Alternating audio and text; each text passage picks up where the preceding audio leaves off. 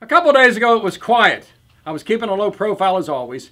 And then flashed across my screen is the chyron. Joe Mixon taken by your Cincinnati Bengals. Joe Mixon is the Oklahoma running back who cold-cocked a woman about 2.5 years ago, causing her great physical distress, broke 5 bones in her face and more. Now, Joe Mixon went through rehab for about 1 year. And according to Oklahoma officials, for 3 years, the next 3 years at Oklahoma, he was a citizen of great note, did nothing wrong. And now he's drafted.